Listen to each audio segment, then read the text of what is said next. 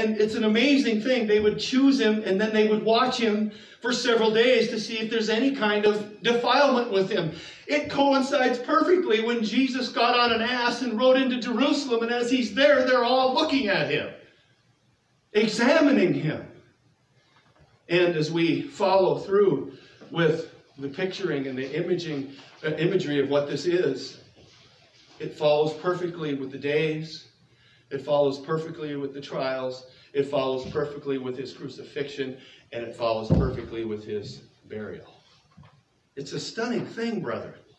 It really, really is, to understand that. It really is an amazing thing. Now, brethren, listen again. I know there are some brothers who would not agree with me on this. And I still love them. The question is, do they still love me? Amen? That's not the question. But again, to have a good, proper, biblical understanding. Brethren, can I say it? It's not Good Friday. It's Good Thursday. It really is. Biblically, and from the Old Testament, and from how everything is typed and imaged in God's orderly manner of doing things, it's Good Thursday. It really is. Now look what happens next here as we analyze verse number 43, as we allow the Word of God to speak to us. Look at verse number 43. Joseph of Arimathea, an honorable counselor, which also waited for the kingdom of God, and went boldly unto Pilate, and craved the body of Jesus. Brethren, as you read this text, one of the first things that sticks out to me, and I think I believe the Holy Spirit wanted to stick out to all of us, is the kind of man that Joseph of Arimathea is. Look at his character. Look how the Holy Spirit speaks of this man, Joseph of Arimathea. He's an honorable counselor, one who is waiting for the kingdom of God.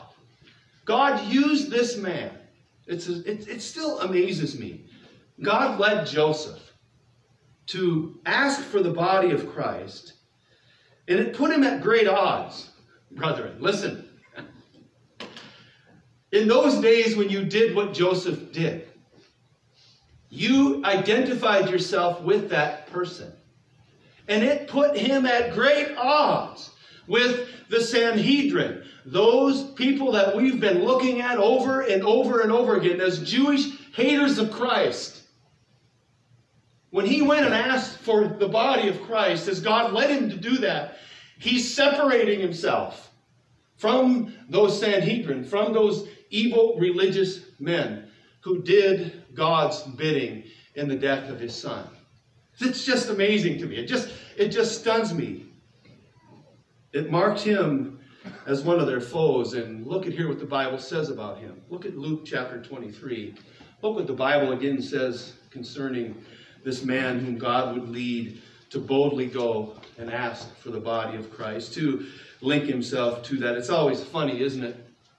I've said this before, but you know, we read the Lord Jesus in Matthew saying to him, "Hey, when I was in prison, you came and visited me." You realize that's not Jesus saying we should crank up a ministry in the prison. You understand that? Do you know what that meant? When he said, "I was thirsty, you gave me drink. When I was in prison, you came and visited me." You know what they did? They marked themselves, because they associated themselves with those who were in prison, and many times it lined them up next. To bring someone food and to care for them was way different than you and I consider it today. It's just like when Peter speaks of us being hospitable one to another. If you understood what Nero was doing to the church and to the Christians, it would have a different view. You'd have a different view of it. It wasn't just, I'm glad. I mean, I love to eat food and all that stuff. But that's not in the context of what was happening. Same thing here. When he said, "I want the body," he is marking himself as a foe of the evil religious men who were doing God's bidding, killing his son. Look here, if you would. Look at Luke chapter 23. Look at verse number 50. Look what the Bible says. "And behold, there was a man named Joseph, a counselor, and he was a good man and a just." Isn't that wonderful that God would use such a man? that this would be written concerning him. Look at verse 51. The same had not consented unto the counsel in the deed of them. He was of Arimathaea, a city of the Jews, who also himself waited for the kingdom of God. Here we see the man whom God used was on the council, and he said, I'm not going to consent to what you're doing. A man of noble character, a noble counselor, God says. God uses him to come and to care for his son's body. Think of that for a moment. It is quite an amazing thing. Joseph put himself in harm's way as the Father uses him to fulfill his predeterminate counsels. It's the most amazing thing to me as we see how God is unfolding this caring for this body that will lay in repose here shortly.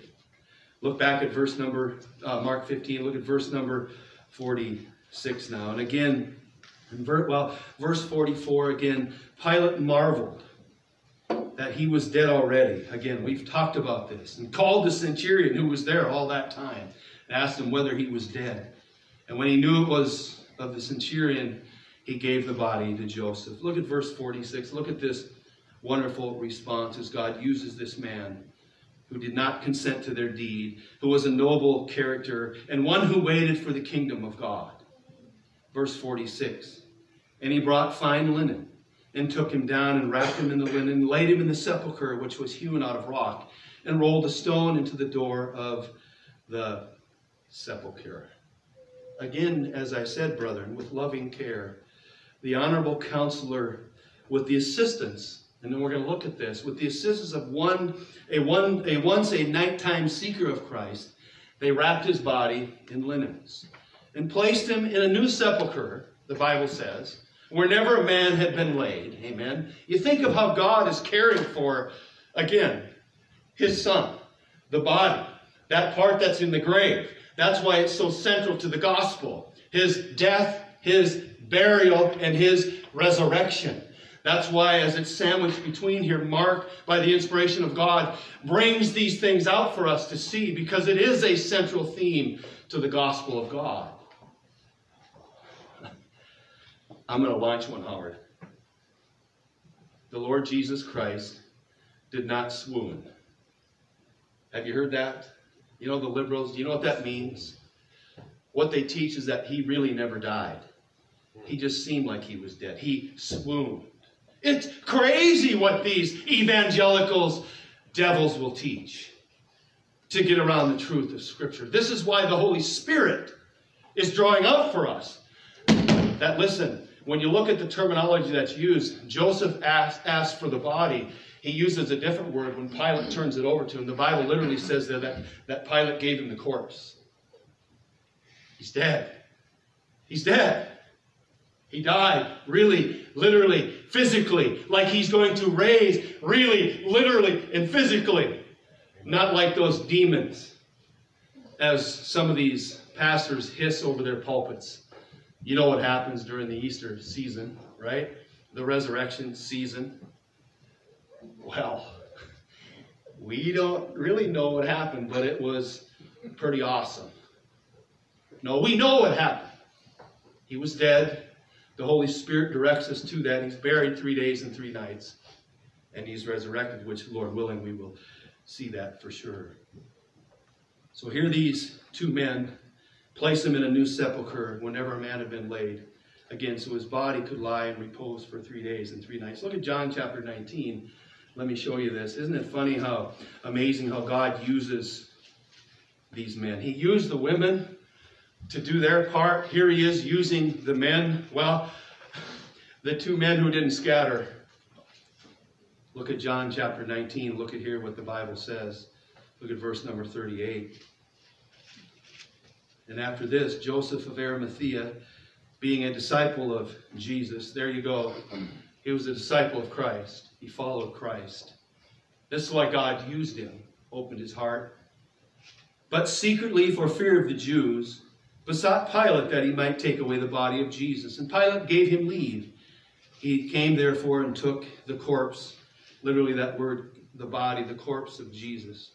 And there came also Nicodemus, Here we go, a couple of men. One who's a disciple secretly, one who comes to Jesus by night, and here's God plucking them right out and saying, I'm going to use you two men to care for this body that my Son in the flesh, incarnate God, existed in.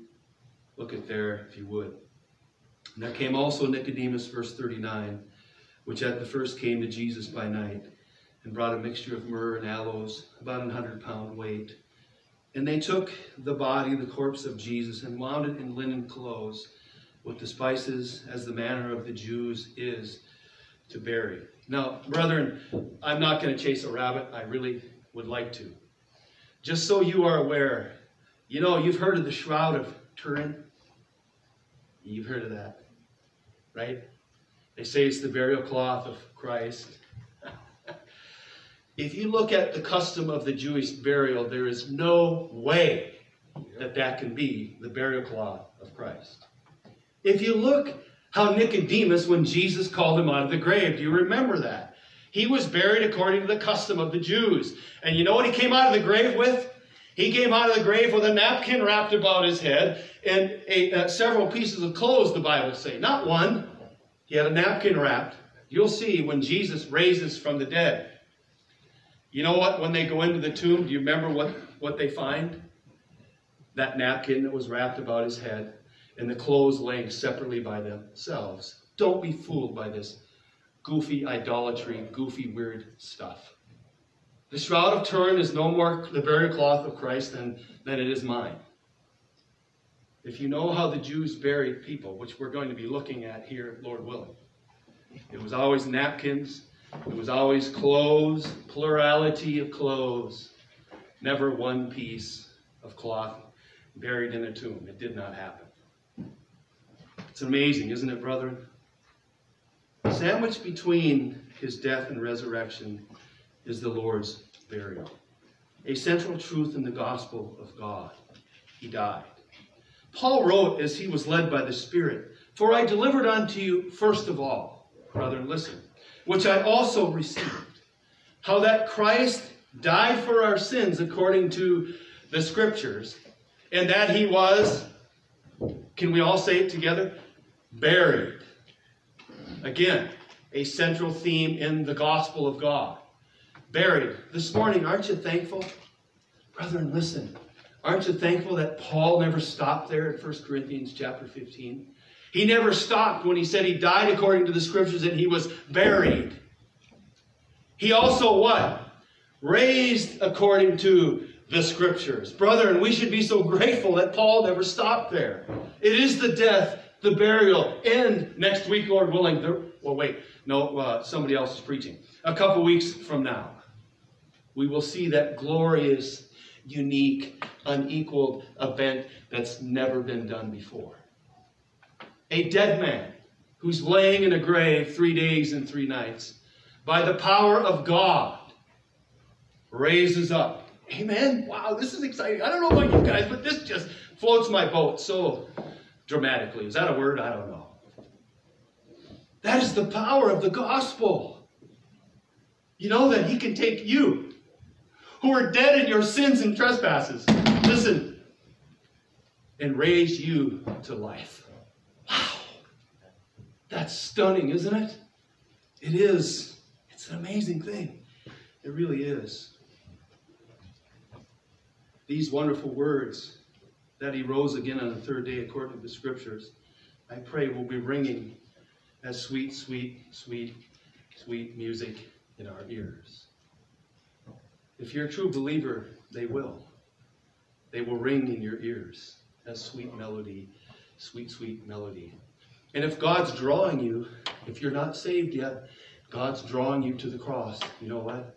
His death, his burial, his resurrection will resonate in your heart. Amen? That's how he does it. He draws us with the gospel, the power of the death, burial, and resurrection. We believe, Paul said in Ephesians chapter 1, verse 11. We trust in the gospel. That's what he said. That's a biblical word. This voodoo stuff that Baptists use sometimes, you know this, right? Pray Jesus into your heart. Where? It's not in there. But what is in there is trusting. We who first trusted in Christ. We're to the glory of God. Ephesians 1, right? 12. Ephesians 1:14, he repeats it. Those of us who first trusted in Christ. That is to believe, to put your faith in the gospel, the death, the burial, and the resurrection of Christ. What an amazing narrative we have. What an amazing truth we have to tell the world. You're dead, but there's one who was dead, who was risen from the dead, who can make you alive. Amen. Wow. That's exciting stuff. That's wonderful, amazing stuff. Let's pray together before I start. What's that word? Start flatulating or whatever that is. No, not flatulating. What happens when your feathers come out? I can't remember that. I'm sorry. I'm sorry. I totally muffed that up in there. Oh. Father, we come before you in most seriousness and most solemnness this morning. We thank you for your word. We thank you for its truth. We thank you for its never-changing sufficiency. And Father, we examine just really the tops of the waves concerning the burial of Jesus. Father, we're thankful for those whom you used to care for him as he died and then as he was placed in the tomb. Thank you for Mary Magdalene and all the women who were named, and thank you for Joseph and for Nicodemus,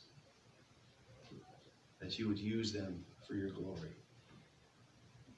Father, we thank you that he did die, that he died physically, and that his spirit did come safely to your presence.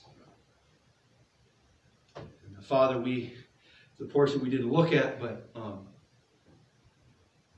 he also did some preaching in the meantime. Yes, he did. He went to paradise and did some preaching there. Father, we thank you for, again, your loving kindness. Thank you for 3 days and 3 nights. Just as Jonah said, in fact, you used him as an example, not once, but twice. He said that wicked and adulterous generation seeketh after a sign, and only one will be given it. That is a sign of Jonas. As he was 3 days and 3 nights in the heart of the great fish, in the belly of the great fish, so I will be 3 days and 3 nights in the heart of the earth. And Father, we thank you for that wonderful biblical truth. Thank you for that imagery that we can certainly grasp and get a hold of. Thank you for the feasts in the Old Testament as they typed you, as they typed what was going to take place when you put on flesh. That you would be chosen on Lamb Selection Day, the 10th of Nisan, that you would ride an ass into the city of Jerusalem, and they would welcome you joyfully, wouldn't they? Hosanna! Blessed is he who cometh in the name of the Lord. And that's what they did, and then they watched you, just like the Jewish people watched their lambs. And Father, then that wonderful sacrifice took place. As the lambs of the Jewish people were being slain, the blood was being poured out, so you were being slain, and so your blood was being poured out and being placed in a grave. And Father, we thank you again for that picture. Now, Lord, we pray for those lost sheep who may be sitting here this morning, whom you will call. They're sheep. They're always sheep. They're just lost sheep. Just as I was, and just as every one of us who ever come to Christ are lost sheep. Father, you call them by name. In fact, you said they will hear your voice and they will follow you. So, Father, we pray for them this morning that as you call, which you will, the effectual call will take place, and they will hear your voice and they will follow you. Father, I pray for the sheep who are here, those who were lost but now are found. I pray, Father, that the word this morning was edifying to them, that it was helpful to them, that it will sink deep down into their ears. Father, that we might grow in the grace and knowledge of our Lord and Savior. And Father, it's in His name we pray this morning, that name in which every knee will bow and every tongue will confess, every one, to the glory of God, the Lord Jesus Christ. And it's in His name that we pray. And all God's people said, amen. Amen.